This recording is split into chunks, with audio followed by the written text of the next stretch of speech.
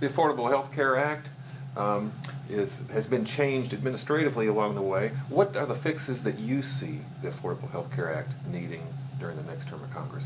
Well, the most important fixes are fixes that are going to make it easier for people to get access in Iowa to affordable quality health insurance coverage.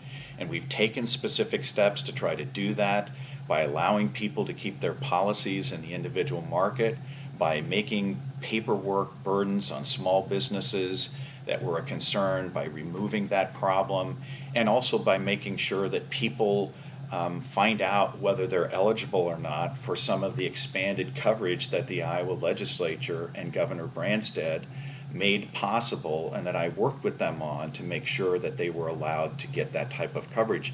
80,000 Iowans have taken advantage of that. We also need to make sure that people who are having problems understanding how the Affordable Care Act is impacting their availability of coverage, get answers to that.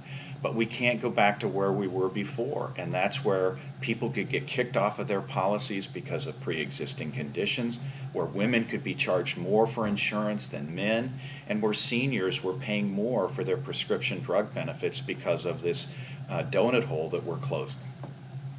Very good, thank you. Thank you.